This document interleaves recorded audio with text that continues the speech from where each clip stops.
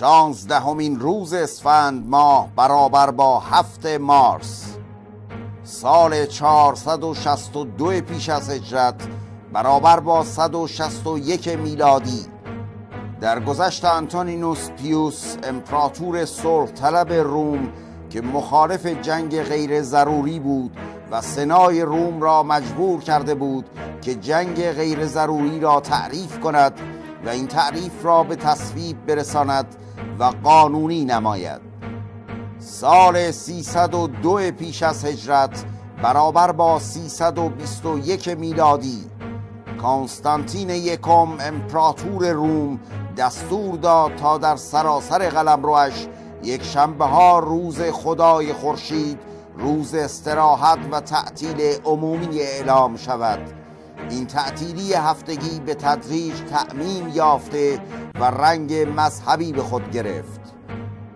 سال 402 خورشیدی برابر با 1024 میلادی در گذشت ابو سعید سنجری ریاضیدان نامدار ایرانی.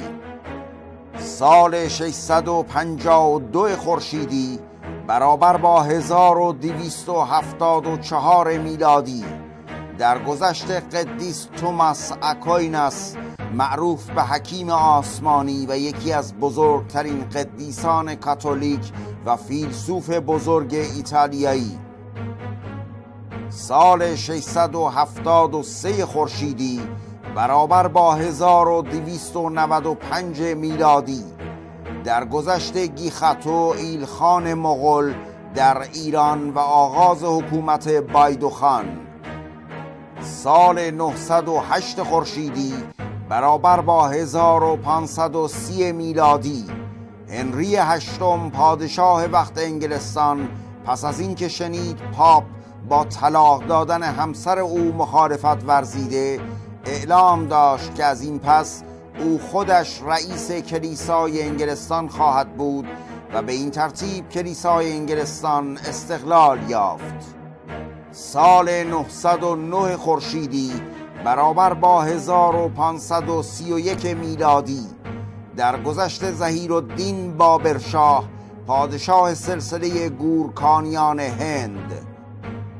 سال 1143 خورشیدی برابر با 1765 میلادی زادروز ژوزف نایپس نخستین عکاس جهان در فرانسه. سال 1277 خورشیدی برابر با 1899 میلادی گراهام بل آمریکایی اختراعش تلفن را به ثبت رسانید.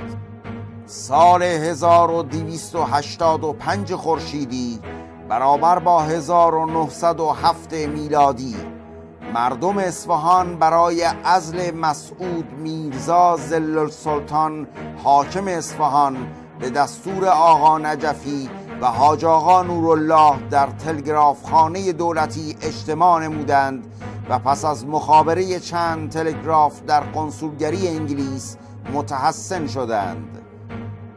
سال 1296 خورشیدی برابر با 1918 میلادی در جریان جنگ جهانی اول قحطی تمام خاک ایران را فرا گرفت.